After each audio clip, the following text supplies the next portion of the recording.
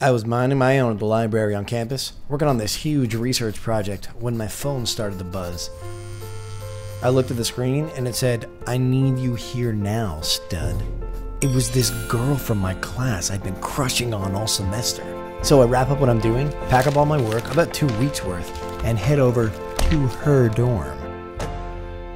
When I get there, I knock on her door, and she answered in fabric so skimpy, I wouldn't even begin to call them clothes.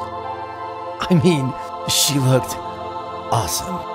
As soon as I get in, she pushed me onto her bed, told me to lay down and trust her.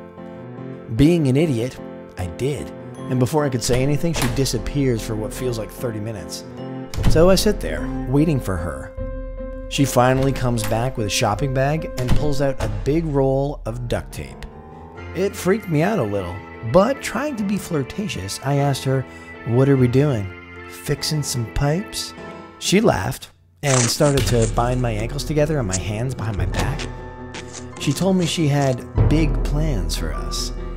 This should have been the first sign for me to get the hell out of there, but guess what? I stayed. She then asked in a flirty way how my research was going, but before I could answer that it was going pretty well, she put a piece of tape over my mouth, and I freaked out. As I struggled to get out, I watched her get up, put on street clothes, grab my bag with all my research in it, and walk out of the room. About 2 hours later, her roommate comes in and sees me. Instead of untying me, she started calling people into the room to show them what thinking with your balls gets you. Pictures were taken, people drew all over my body, and I couldn't do anything about it. I felt like a caged gorilla. After I don't know how long, her roommate cut the tape and let me go.